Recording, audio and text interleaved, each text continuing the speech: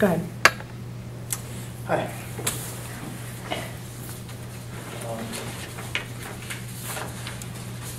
I'm Ryan. I brought you a cover letter and my resume. I'm sure you have one already.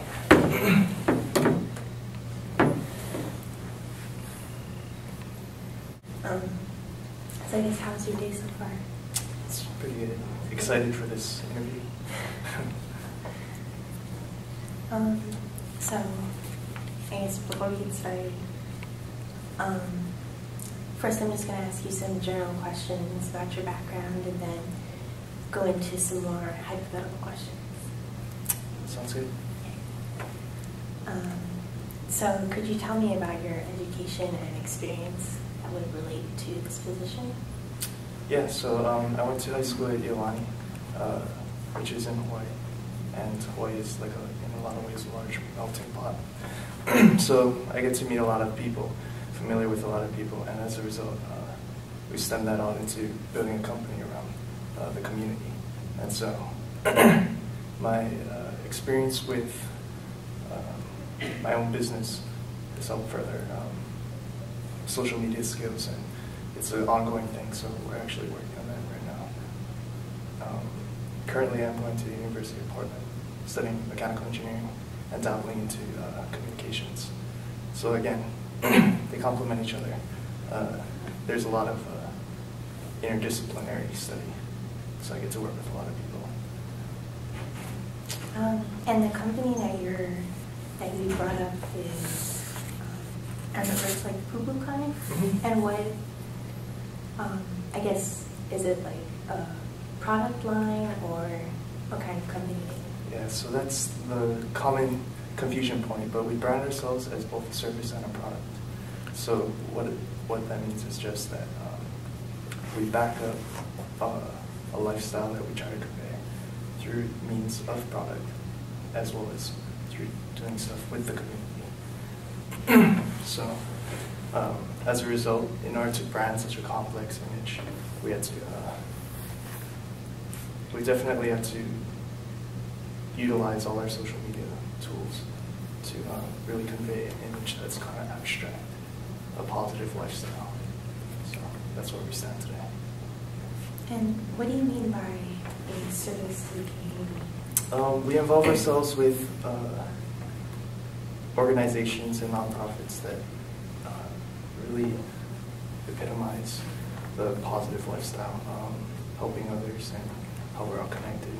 For example, we did like a soup kitchen, beach cleanup, we did rehabilitative help, we donated to the food bank, that kind of thing. Okay, so now that we've heard a little bit about your background experience with those works, we are doing a product promotion of our new hair color, and could you conduct a sale pitch to me now on how you would promote this product to a potential customer who's unfamiliar with our company? We have the description of our hair color, if you want to look at that first.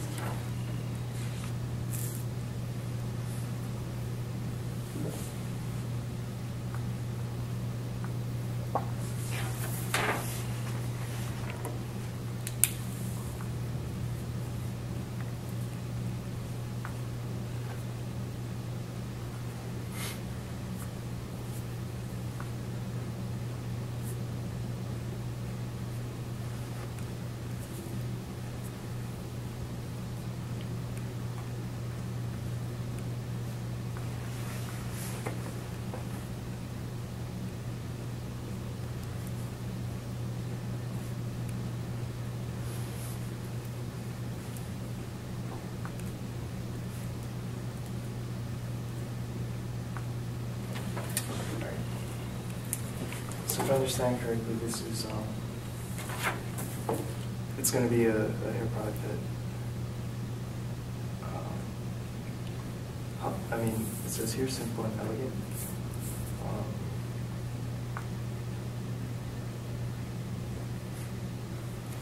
I guess my question is like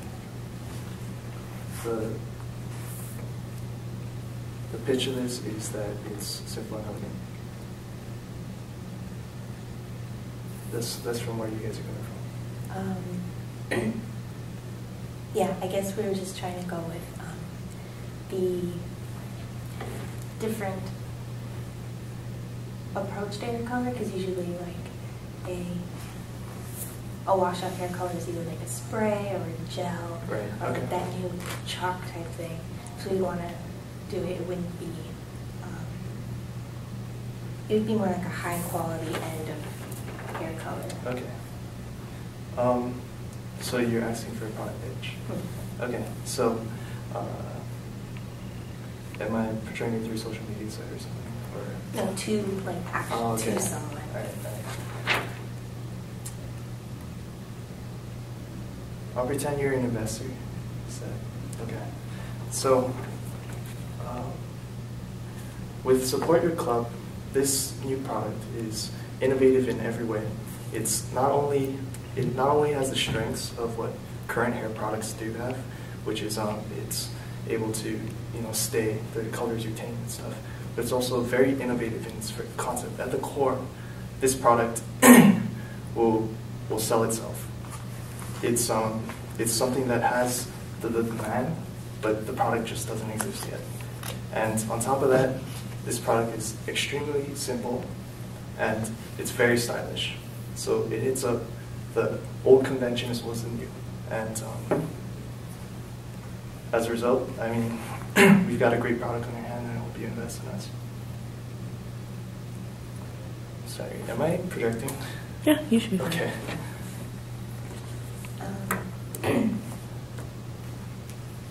Okay, so now since that was to a person, now we're moving to the social media aspect, and this is just a new product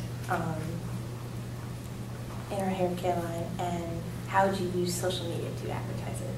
You can use the hair color too if you want in this situation.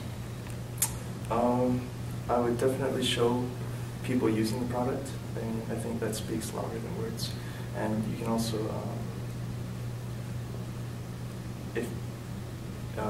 I think this product is something that you can easily do that through the social media, because if people are using the product, supporting their team, people can see themselves in those pictures. I think that's a real strength. There would be multiple outlets as well as we brand some of the people that we cut our hair for. We'd have them demonstrating our product. And I really think that helps build an image around this company that this company needs. So instead of just having fans using it, you would want to show actual athletes using the product? In conjunction. I think it really complements each other. It helps with that idea of people seeing themselves using that product. And I think this product would definitely sell itself. And social media has supplemented it.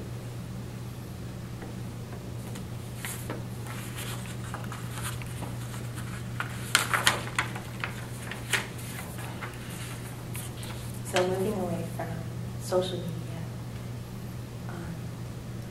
to more of a conflict situation in the workplace. So you're working with the web development team, and you're experiencing creative differences between you and the web development team. How would you express your opinion while making others feel heard?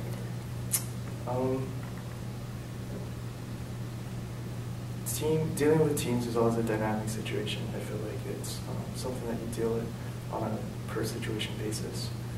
So I feel like I would deal with that problem by fulfilling the role that the team needs.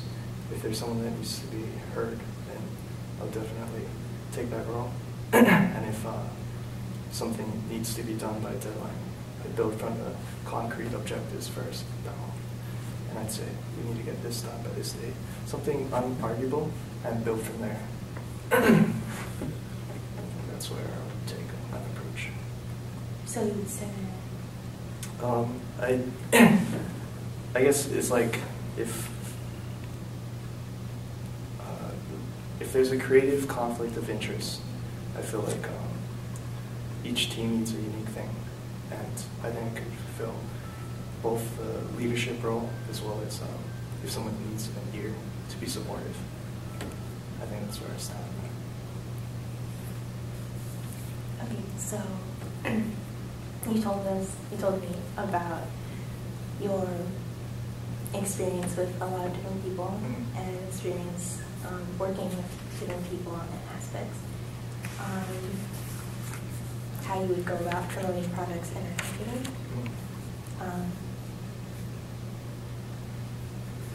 And I guess so far, do you have any questions for me? I had a question about, from your site, I was having trouble envisioning the long-term goals of dynamic area. Could you fill me in on that? I guess so far we're just having a goal of being a source for the Portland community. We don't really, right now, have a vision of expanding. We would want to do that in the future, but our goal is to just have a strong foundation in the Portland area, even Oregon itself. And then maybe down the road, if we want to expand. But we really just want to make a name for ourselves as a new hair care line for men. Right? There are all these products for women and everything, and we just want to be able to give a source for men as well, that they can feel like they have a place in, I guess, the cosmetic industry, if you want to say. Okay, that really helps. Oh, and then I guess just a little bit about our company. Dynamic Air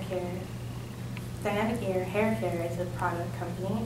We have a complete line of hair care products for our loyal customers, and we provide an expansive line of products for all our customers' hair care needs with products that can withstand a grueling sport. I like it. And I guess you'll hear back from us in a few weeks. Oh, that'd be perfect. Well, thank you. Thank you for your time. Thank you for coming in. I appreciate it.